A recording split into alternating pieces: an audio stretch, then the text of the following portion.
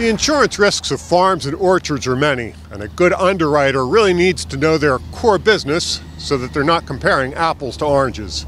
We raise 600 acres of fruits and vegetables. We are completely vertically integrated. We retail everything that we raise.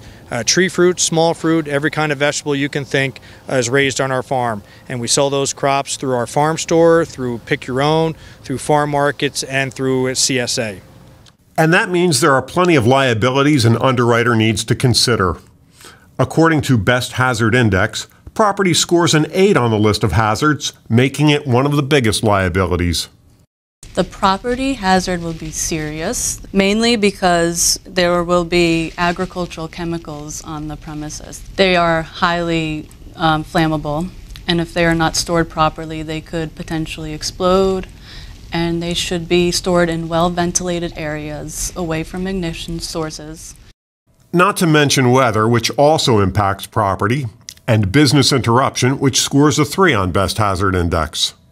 We get sort of a double whammy when it comes to weather because we're growing fruits and vegetables. Weather impacts us on the growing side, and we also get impacted on the sales side. Customers want to come out when there's nice weather, so when you get bad weather, it hurts you in 2 ways.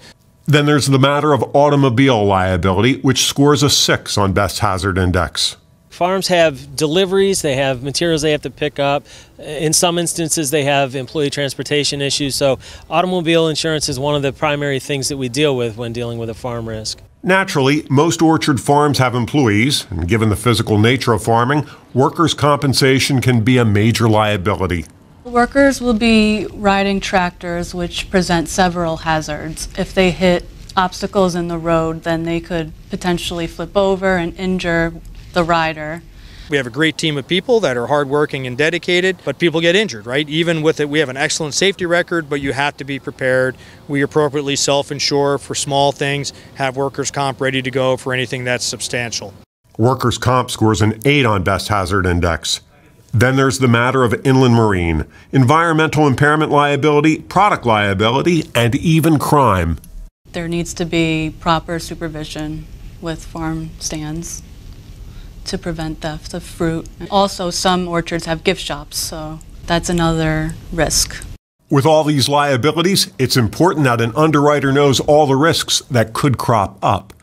As for the farmers themselves, they need to take action to mitigate the risk. When it comes to having people on the property, it has to do with communicating appropriate risks, having the appropriate signage in place to communicate a risk, and ultimately having the appropriate coverage to protect you if somebody does something foolish or, there are accidents. Ultimately, it takes a true insurance professional working with the farmer on both mitigation and loss control.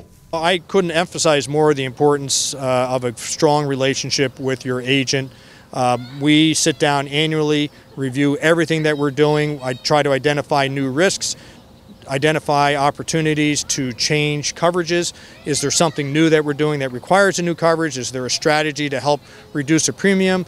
You can learn more about the risks of farming and orchards, as well as many other industries, when you log on to Best Underwriting and Loss Control Center at ambest.com. For AM Best TV, I'm John Weber.